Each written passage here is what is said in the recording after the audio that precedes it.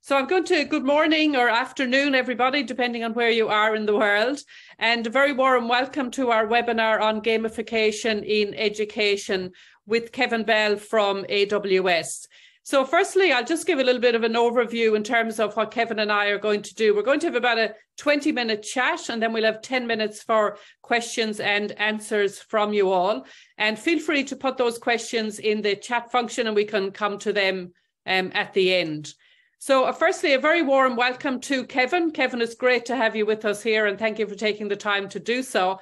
I'm going to give the audience a bit of a background on you, what I know about what you've done, and then I'd like to actually hand it over to you and perhaps give a bit more information on what you've been doing over the years. So Kevin, as I said, he is the head of higher education and research ANZ at AWS. He is renowned as a world expert in gamification, having done his doctorate on the subject at the University of Pennsylvania in the US.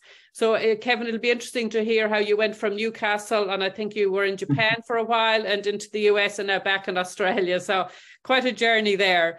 So Kevin is also, his book was then published by the Johns Hopkins University Press, No Mean Feat, and it's called Game On, and it is available in Amazon. I would recommend for anybody interested in gamification in education to do a deep dive into the book. There's some fantastic research in terms of that's provided, but also some really practical ways that we can, as educators, we can introduce gamification in terms of engaging students and indeed learners more broadly.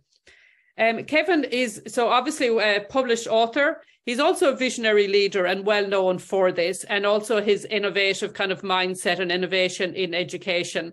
Kevin is also a team player. There's no question about that, as colleagues would say. And another thing he probably wouldn't say about himself, but others say about him, is that Kevin really gets things done. So a person of his word, if he says he's going to deliver, he does indeed, which is something, of course, we all greatly admire. So Kevin, I'm going to say that it's something that I've certainly seen in the dealings that I've had with you as well. So really keen to hear more about how you came about to be this leader in gamification, what drove you to kind of get behind it. So Kevin, I'm going to hand over to you and tell us a little bit more about yourself, and then we'll jump into some questions. Sure, and thanks for that introduction, Grainne. That's very flattering. And as we mentioned just in the kickoff as we were warming up, it's great that people are coming in from different locations around the world, and I think this community we've got sharing ideas, particularly around kind of motivation and engagement in education, is critical at this time, given post-COVID and technology as it's emerged. Your overview was super. Just a couple of bit of flavor points. I am from Newcastle in the northeast of England, not the Australian one. I just actually bumped into a colleague of mine, not a colleague, a co-worker in the coffee area here at AWS who was quizzing me as to where the heck I was from, because my accent's a bit all over the place. If I go full Newcastle, I'll lose you all. But I did spend time, as Grainne said, in Japan, and then moved across to the US, where I was fortunate. I stumbled on a master's degree that I really was intrigued by, that was at a small liberal arts college, but the graduate center, which had been set up by this innovative young president called Paul LeBlanc, who was at Marlborough College at the time. And I studied there. It was an early hybrid program. And I was based in Vermont at the time. So we were in the wilderness in Vermont on a dial-up. And yet I was kind of intrigued by the community that we managed to get among our cohort of people who were buzzing each other at 2 in the morning. We had synchronous sessions. I, being me, made the stupid joke, does anyone mind if I smoke in class? I don't smoke, but it was just, it was a thing. And it was that juxtaposition of being with people, yet being apart, and being able to collaborate with people despite being in different areas, sometimes different time zones. And it kind of fascinated me. And since then, I've kind of kept on that path of just looking at how we can make environments engaging, how we can bring people in. And as my career developed, I kind of got into developing online environments, particularly with institutions whose mission involved underrepresented minorities. And that really struck a chord. My dad was a school teacher in the northeast of England, in Newcastle, and he taught in some really rough schools where, kids would quite often fall by the wayside. And throughout his retired life, a lot of kids, young adults would come up to him and say, you know, you kind of really switched me on. And my dad was into classical music and literature, not necessarily things that you would immediately plug into, you know, working class, tough lives. And yet he did manage to connect some of these kids who then went on to have careers, you know, that were very decent. And as they'd said to him, if it hadn't been for you, I probably would have ended up in jail, which was maybe an exaggeration. But it struck me that you could change lives through education. And I saw technology as an amplifier for that and a means of getting to people. You know, now I'm in Australia and there are people in the outback and places that just can't make it to a campus, although we'd all love to do that. So how can we make that experience equitable so they have an equivalent experience, at least to a face-to-face, and in some cases, maybe even better, because we're leveraging tools and systems that can really be powerful and really engage people. So always been fascinated in that, been really fortunate to stumble and bump into people who've been doing great work, and I've channeled some of that. And about a year and a half ago, I decided, I always say, depending on the audience, I've either gone to or come from the dark side. But I am working with AWS and I've now got the opportunity to work with 40, 50, 60 institutions and really sort of discuss with them how they can support their mission and empower students. So yeah, that's the quick journey. But fantastic, Kevin. It's a great journey and there's much more to come. I have no doubt about that. Kevin, can I ask you, so what was really that driver that took you down the road of looking at introducing gamification to education? I'm interested to know how you got started in that. What drove you to understand that could be a game changer? I think some of it was time. And as I mentioned in the book, the first chapter or whatever, at my age, right, when I was just starting to become independent and wander the streets of Whitley Bay, which is a small town outside Newcastle, was when coffee shops started to get these things called Space Invaders machines in. And for you know, 5 or 10p, I think you could play this game. And it was weird. It was just a weird new world that sort of opened up right at that time. 1978, we had Star Wars and we had Space Invaders, both kind of came out. So it felt like there was this new sort of technology thing that had landed on our doorstep.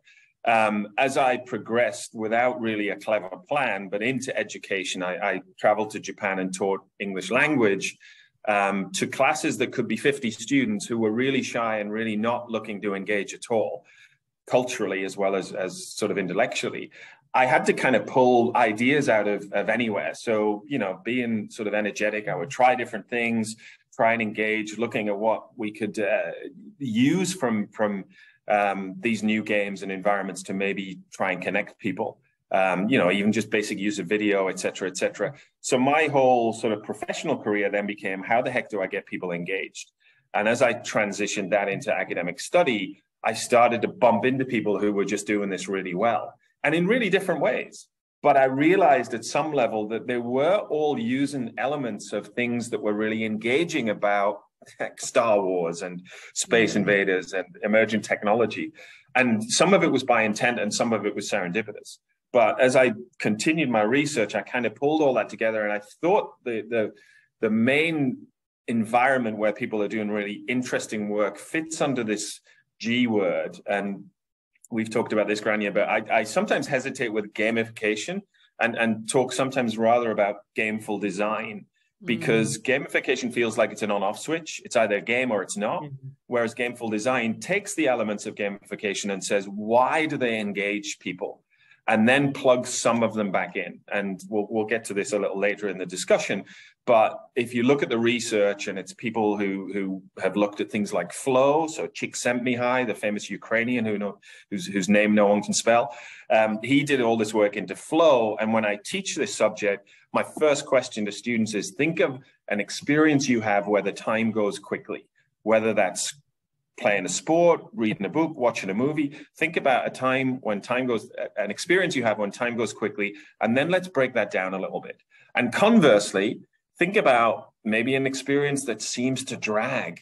And you know what comes up quite often? Things like reading a PDF online, right? So we know there are formats and environments that don't work, right? Read this 50-page PDF and then post on a discussion board is hard. It's hard to do. And when I proofread online, I miss 1,000 things. And even when I print it out, I'm kind of like, wow, how did I miss that? So we know there are things that demotivate and make time drag. We know there are things that seem to get you in this flow state. Yeah. And this combination of instructors who were just great teachers, but they were trying some new things and were enhancing certain elements that were in common with things like games, really kind of, again, fired my enthusiasm. And the book is really talking about that. It's not me, it's just me reflecting some great work that people who were great teachers did. And my categorization of that, if you like, was that these are all gameful or gamified elements. And therefore, people don't need to be frightened about this being a huge on-off switch. It's try some of these elements. Some of these things you'll be doing anyway, as we'll discuss, I think. Yeah, no, fantastic. I really like that about thinking about an experience where time goes really fast. I think that's a really critical thing for us all to question here, and that flow state. And Kevin, on that then, can you talk a little bit about, from the student or the learner perspective, what you feel are those motivators? So what is helping them to get into this kind of flow state, if you like? Yeah, motivators. I actually was reflecting on this morning in prep and was flicking through one of my case studies. And one of the professors, Neil Nyman, who was at University of New Hampshire, super guy, just great fun and very intelligent and lots of energy. He just talked about the crippling effect of fear of failure. Right. And just to pick that one element, right, you think about how many times we've heard students say, oh, I can't do this. I never could do maths. Oh, I don't know what I was thinking. I'm going to drop the class. And then you watch them maybe try a game or a sport that they quite like. Let's say they want to try golf. Right. Everyone's terrible at golf when they start. I'm still terrible at golf. And yet I still go because it's got other hooks. It's got things that engage me. Both the aesthetics, the challenge, the immediate feedback. There's so many things in that sport that mitigate the fear of failure.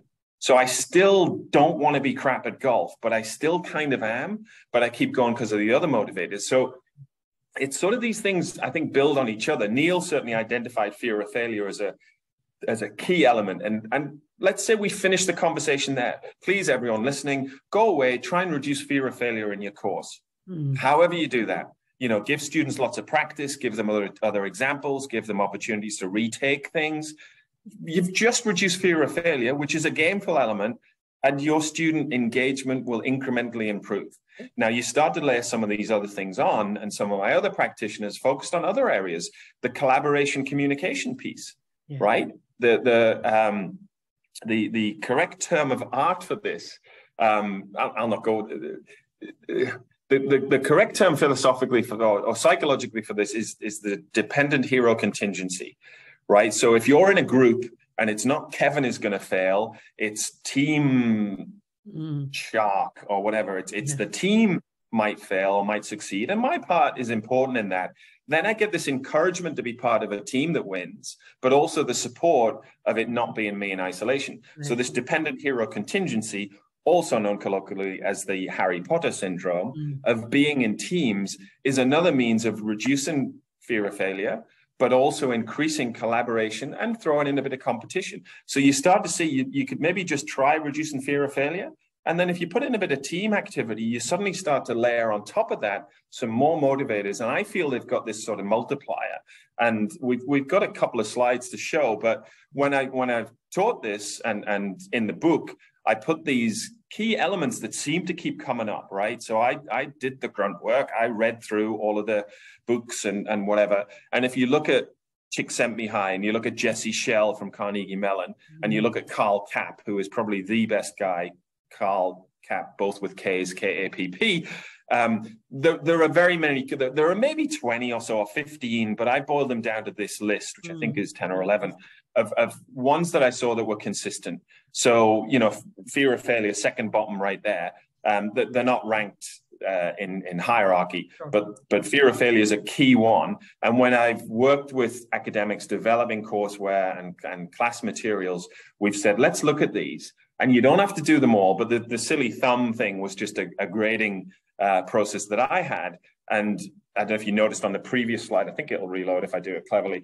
We do a pre-class analysis of some activities, and then we say, right, through your work and through maybe a couple of technological add-ons, is there any way that we can move this up and forward. And I think in a minute, the slide refreshes and the thumbs go over to my right, possibly your left. But again, it doesn't have to be all things to all people. So if you look at the fourth bottom one, the narrative, I think that's the one that people struggle with the most, because it feels like to make a game, I've got to create this land with characters and people and costumes and dungeons and dragons. And if you're into that, great. One of my case studies is Gerald Petrozzella at Massachusetts College of Liberal Arts, super guy, very geeky gamey, and he could sell it and he could carry it. And he had students turn up for their finals for a debate, a Socratic sort of debate. He had them turn up in costume. For his, that's the kind of commitment and you know, engagement that he got. They didn't just complete a final and walk out the door. They showed up in costume to argue against each other. I love that. He could sell the Dungeons and Dragons. I probably couldn't. And as Neil Nyman says, you do have to watch because, you know, let's be honest, we're all getting up there. And if I go in and go, hey, I'm going to do a Doctor Who narrative, and the students are like, who are you, granddad? Right? So you've got to think about the students. Neil Nyman's famous quote was, I have sweaters or jumpers that are older than half my students. So if you create a narrative, you need to be able to sell it. A lot of people want to duck out on the narrative or give the narrative to the students. Nyman, in the end, said to the students, create your own narrative, and they did. But some of these other elements, as I've said before, good teachers do this anyway. There are very few teachers who say, I think it's terrible giving feedback to students. I think it's terrible if the students have a good level of challenge. You know, my goal is to make it too difficult for everyone or too easy for everyone. No one says that. 99.999% of instructors want their class to be engaging and want it to be, you know, interesting and motivating for students. And if you look at this list, this comes from the literature. I came up with the brilliant acronym, the Student Intrinsic Motivators in Personalized Learning Environments, because it's felt simple, and then rarely have used that at all, because learning management systems doesn't quite work, which is doesn't quite work that way. That's right. We'll work. I'll take suggestions. But I would say, if you're looking at gamification and thinking, could I do a bit of this? Am I maybe going to dabble? Pick 3 of these, pick 4 of them, pick the 4 ones that you think, yeah, I get that, and I'm into that, and I want to do a bit of that. And if you layer some of those things on, you may or may not want a narrative to frame it. And if you do get a narrative and do get buy-in, I think it really sustains the interest for a long period. So it is worth looking at. But if it's not for you, great, try some of the other ones. And I think now's the time, because you do now have technology that can help you provide that feedback and can help you automate some of these things and can help with the aesthetics and the student control, right? We've talked about student-centric learning for 20 years. We've now got tools and systems, many of them AWS partners, end of commercial, who will help you with this. Obviously, Quitch being one of them. I don't need to end the commercial. What am I doing? So, you know, you've got a lot of emergent technologies that can help you accentuate or megaphone some of these impacts. And I think that's what I'm now seeing. My research is 8, 9, 10 years ago, but the principles are still there. And I think we can reapply these principles to this new AI chat GPT world. I've only got this one more slide, so I'll flick it on. Yeah, please. The key thing to remember when you're looking at competition, collaboration, et cetera, those are the things that ChatGPT can't do, right? And I came across this phrase, I'm not sure of pronunciation, but I'll go with Moravec's paradox. And it's true, right? Things that a 5-year-old does, has fun, collaborates, communicates, all those things. A 5-year-old can sense a room really quickly. A 5-year-old can come into a room and can tell if people are angry or happy. ChatGPT can't do that. So I think the added benefit that's only just sort of emerged in the last few months is a lot of this gamification, gameful design really helps students express and leverage the human elements that if you're writing a paper or answering a multiple guess quiz, you maybe don't get. So I'm excited all over again because of some of the things that are emerging at the minute. But sorry, I go on a bit. No, Kevin, this is why we have you here. This is what we want to talk about. So this is fantastic. A couple of other, because we're going to go to the audience in a second for questions, Kevin. But just before we do that, in terms of what you're seeing out there, you talked about the 40 to 50 institutions and so on. Is it your view, or what is your view, I guess, about is gamification, is it being implemented in educational programs at a rate you would expect? And if not, what do you think those barriers are? I think definitely elements are, and again, I'll leave this one up because I think this is the sort of key one. I certainly see instructors doing a lot of this. So things like your immediate continual feedback, right? Although it's a little bit of a double-edged sword, but if you look at some of the things that we're doing with chatbots, particularly in student support, not for the qualitative, life-changing feedback elements, but for the dog ate my homework, I think there's a metric of around 80% of pretty fundamental or foundational or nuts and bolts elements that people just want to check in on. If we can help automate 80%, then the instructor has a lot more time to either help more students or start to think about things like narrative and competition, the human bits. So I think I'm seeing that move towards automation of some of the fundamentals, which is now freeing up people to be creative. And that's my encouragement. Now is the time, right? We're going to post-COVID. We either go back to the way it was, or we say, right, what can we take advantage of? You know, Zoom. That's right. You know, or the synchronous tools, they have their benefits, right? And when I have discussions now about what back to school means or back to uni, you know, certain things you want to do face-to-face, but please don't make it didactic PowerPoint lecturing, right? The students are showing, they're not showing up for that. But if you're going to do gameful interaction, collaboration, communication, cooperation, blah, blah, blah, if you're going to do that in class, then as my case studies show, the students will absolutely flock. We haven't really talked about the quant of some of the textbook. Most of the instructors are doing fairly small units, and I think that is a challenge. Trying to gamify a 200 student lecture hall is a challenge. But you know, that's sort of 10 to 20 students, 30 students. If you can throw some of these elements in, the students will show up.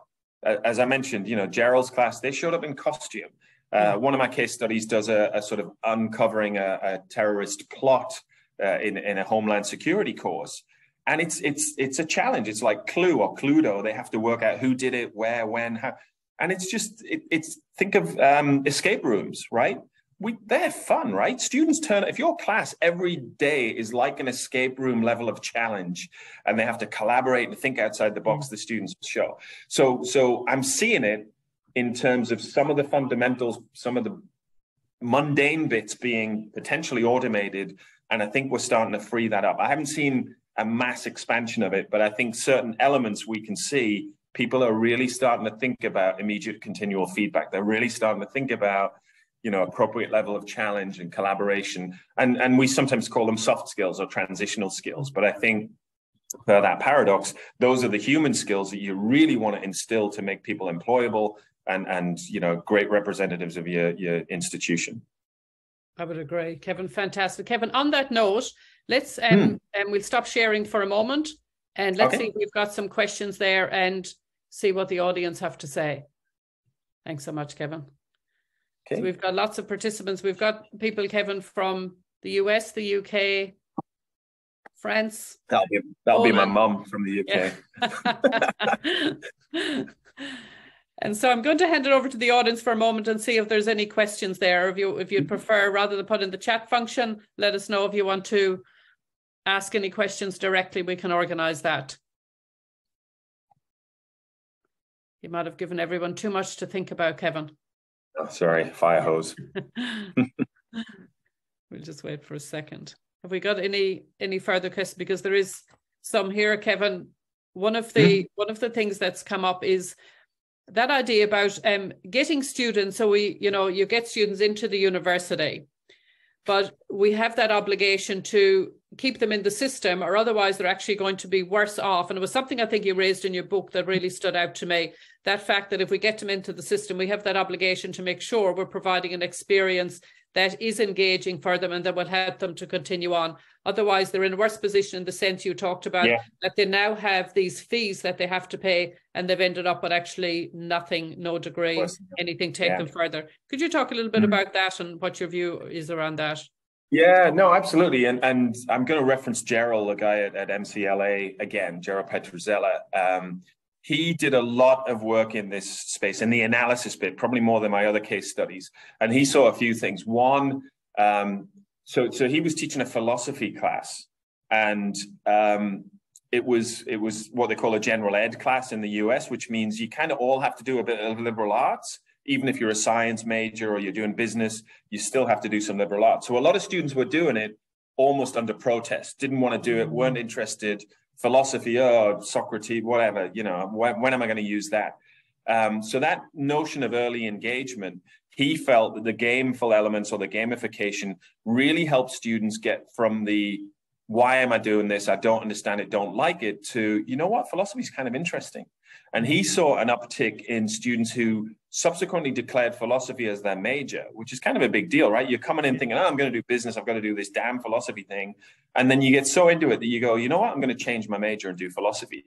So he had a sense that gamification, gameful design is really great for, again, I think a lot of it's that reduced fear of failure and maybe collaboration. Yeah. You know, you're in a team, maybe you're having help from your colleagues, your collaborators, and you're not frightened of failing because, you know, I tried it, didn't quite work, but I'm going to try again. In a game, you try it, you fail, you get annoyed, you do it again. Yeah. In education, you try it, you fail, you go, what was I thinking? So that notion that gamification can bridge from nervousness or lack of enthusiasm to commitment, he said, you know, once you get to a certain level, probably like golf, right? To go back to my earlier example, once you get to a certain level, it is actually really engaging and interesting and exciting. When you get to be good at something, you tend to want to stick at it. So if you get beyond apathy and or resistance to quite enjoying philosophy, then you will probably enjoy philosophy for the rest of your life. So he felt two things. That bridge was important. And then also he talked about democratization of participation, because whether we like it or not, and he identified this as a white male, as do I, we ask students questions, the students who look like us, the students who catch our eye, the students who are a bit more confident. And he had student feedback that said, you know, it's great because in most classes, there's 20, 30, 40 people and the same 3 people answer the questions. And if it's a game and you have to take a turn and you have to be involved, and maybe you're part of a team, so you're a little bit sheltered, there's more involvement. So he saw two things, that bridge to engagement and motivation, and then democratization of participation, which meant even the shyest, quietest student was actually getting involved. So I think those are critical. And as you say, drop out partway through education, all you've got is debt and no qualification. So it's essential. And these practitioners that were doing this work, I think were, you know, really doing important work, and I've tried to implement elements of that going forward. Yeah, fantastic. Kevin, we're just about out of time, so just to be respectful of everyone's time, I would though like to give you can you give us the kind of final words of wisdom, or a few words of wisdom you would say to a lot of the people in this audience today are educators, or they're from institutions, they could be from the big four, there's government people, just in terms of what are some things they could take away from today to help them to implement an engaging way of learning, or gamified design, as you put it? I would say, obviously, you know, as I mentioned before, now I think is the time, because I was doing this and looking back to personal learning environments, learning management systems with Word no disrespect to Microsoft products, but with Word documents and PowerPoints in a basic LMS. And these guys got extreme engagement. And we fast forward now and we're starting to look at AR, VR, we're looking at digital twins, we're looking at IoT, we're looking at students doing experiential projects that pull on real world information to see how they're doing. So I think the potential is massive there now. And from the student perspective, even going back to the simple environments, students were so thankful that people were trying stuff, that they were super tolerant. And all my practitioners were like, oh, I wish I'd had better technology. I wish I'd kept ahead of it a bit more. A lot of the processes were manual. And yet the students were still saying, you know what, that didn't matter. It was great that you gave it a go. So I think you'll find a massively receptive audience. It's great that you give it a go. I think we've got edtechs, including Quitch and others, who are doing some really engaging work and can be implemented really simply. And I think just now's the time. It's really time to give it a go. And we owe it, right? We've all got targets in higher ed. We want better participation. We want, you know, those who haven't had all the advantages in life to get a fair go. So I think, you know, yes, there's a bit of a leap, but as I've shown with those motivators, you can take a leap with a couple of things that you're already doing and just amplify those, and then track the positive results, and then go and sell it to your provost or your DVCA and say, look, I tried this. Can I go for it? Can I get $10,000 of funding to give it a go? And I think now's the time. I'd love to engage. I'm on LinkedIn. I think we share the details. happy to connect and keep the conversation going. Yeah, no, that's fantastic. We should, let's share the details so people can follow up with us afterwards. But I think, Kevin, you said something really important there. We owe it to them. And I think that's exactly right. We have to provide that experience that we know is going to work for them. And as you said, there's a few things that we can do to help, help people get started. So Kevin, can I say a huge thank you on behalf of everybody who is here today? This has been a fascinating discussion. I'd actually could go and continue this for the next couple of hours quite easily. So I think what we might do is have a part 2 at some stage. We will, just for the audience as well, Kevin and I, we have recorded the session and we will share that with you. And so please do follow up with us. You've got our details here if you have any questions. And Kevin, again, a huge thank you. Thanks so much for your time today. I truly appreciate it, as does, I know, everyone here today. Great. Thanks for having me. Thanks for listening, and keep in touch. Good luck, everyone. Game on, as they say. Game on, indeed. Thanks so much, everybody.